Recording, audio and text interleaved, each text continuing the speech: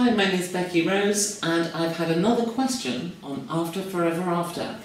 This is it's another one from Lord Mobius, and he asks, does your system have a D&D style alignment system? No. I think alignments are the most broken part of D&D.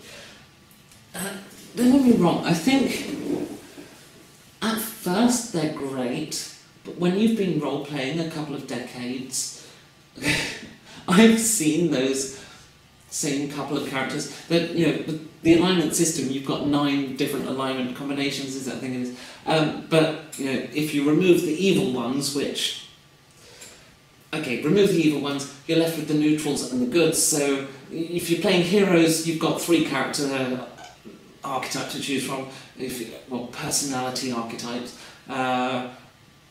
What you'll generally find is that some players will always be in the good, there'll be a player, occasionally that's always neutral, there'll be a player in most groups who plays that evil character that wants to work against the party, and there will be a predominance of chaotic good. I think most sort of old school players just sort of gravitate to chaotic good because it allows them to have the beer and pretzel style play, and still be the hero and so on, and just not have to worry too much about role-playing.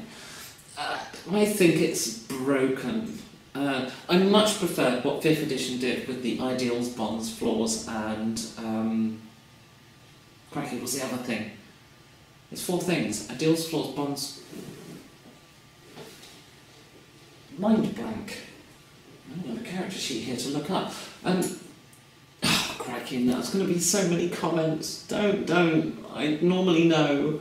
I much prefer that part of what D&D did. And I think with the way I've done my character generation, which I answered in another video, I think you get a much better sense of who a character is. And that whole thing about alignment, I don't think moral compass should be the primary driving force of a character.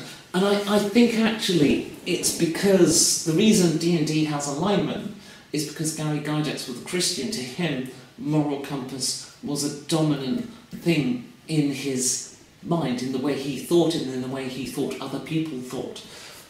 Because he had a moral compass of things he assumed were right and wrong, and you know, it's kind of what Christianity does, it tends to polarise in that manner, or all religions do. And I think, really, that is something that is more evident in religious people, that they have an alignment. But the thing is, all religious people believe they're lawful good, and they all believe other religions are, well, they're either neutral or evil, depending on which religion they're referring to. So, that's... yeah, I don't... If you want to play a religious character, then by all means have an alignment. You will believe you're lawful good. The rest of us, however, are more in the worlds of shades of grey. And I suppose it depends, you know, how strong is religion and influence in the game. In D&D, religion is a big thing. There are, in most D&D settings, a lot of gods. Every race has at least one pantheon. If you read Sorko's Adventurer's Guide, most of the book is talking about gods. When I did my review on it, I believe the exact quote is, whoever wrote this had a religious hard-on. But you see, that's the world according to people who are extremely religious, so when they write, that comes into their work. So it's such a polarising thing, isn't it? Because at the same time, I don't want to say this isn't a game for people who aren't religious. Sure, have an alignment. You're religious, so you'll believe you're lawful good. Other people will oppose you. They're not necessarily evil, but that's the word you use for them. Alignment has no place in role-playing. It's a black and white system of good, evil, true, false, and it doesn't sum people up. It's a belief system. Alignments are belief. And nobody believes they're working for the wrong people. there's not people aren't flooding out of America and Britain because their country went and launched multiple wars for the sake of the petrodollar, and yet that's what's happened. They're living in a country that acted in an evil manner, and yet they continue to live there, and in some cases believe they're living in the best country in the world, and yet that country acted in an evil manner. So when you do alignment absolutes, you're painting this picture of the world that just isn't true, and it paints a picture of the way people act that just isn't true. Everyone thinks that they're on the right side. Even the most evil necromancer thinks what they're doing is for the good of everyone.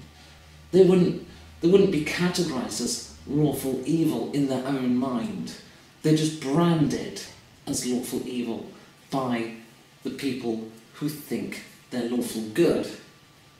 And the necromancer will say, "You're fools, that's not the right thing to do." It's like left-wing and right-wing politics.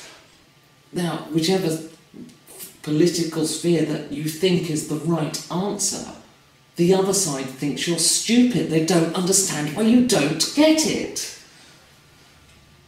That's the problem with alignment.